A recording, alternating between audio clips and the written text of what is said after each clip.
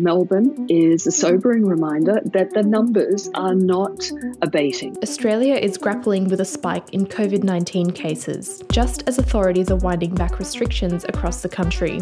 When 3/4 of the population are starting to think that it's kind of over, then that's a serious cause for concern. The number of locally acquired cases has almost tripled in a 1-week period, with the majority of the new infections coming from Victoria.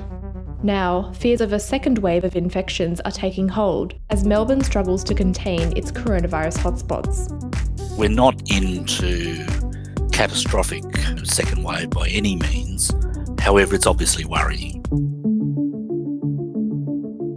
Australia's first wave of COVID-19 infections hit in late March, peaking at 460 on March 28.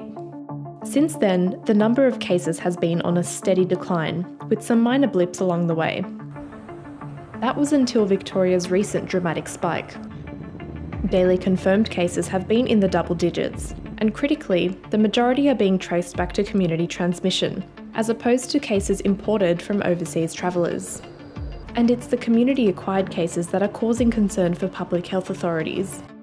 A spike in these cases means there is an active source of infection in the community, making it difficult to control the spread. Our first wave was really very small. The reality is that there are still 25 million people in Australia who are vulnerable to this disease.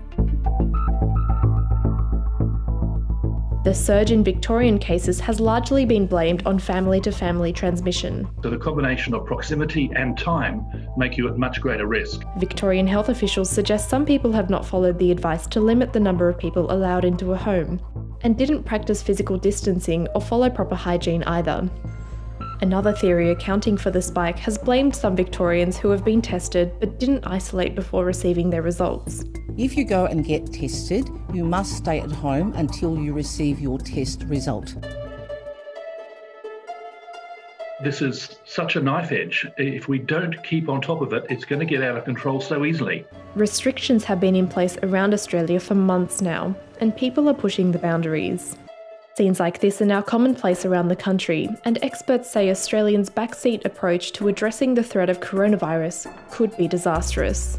We have paid the economic price, but we have not paid the health price. If we let this off the leash, then we're going to pay the health price as well.